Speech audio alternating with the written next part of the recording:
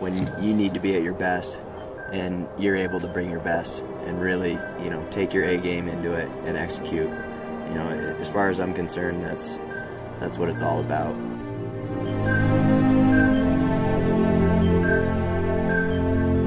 I'm Steven Nyman. I've been on the U.S. ski team for 10 years, and I'm from Sundance, Utah. My name is Marco Sullivan. I'm from Squaw Valley, California, and this is my 13th year as a member of the U.S. ski team. My name is Andrew Wyrick. This is my 11th year. I'm from Lake Placid, New York. The race season. Right now, I hate right now.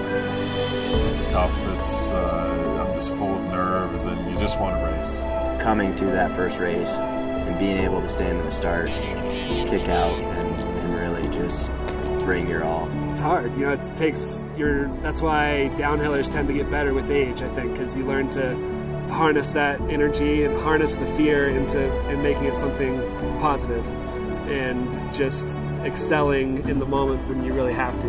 Your life's on the line when you're going down the hill, and you can really mess yourself up, and you have to be fully confident in yourself when you're going down the hill, confident in your abilities, confident in your line, where you're going, the snow, your equipment, everything. If you don't have that, you're not going to win for one, and you probably end up in the hospital.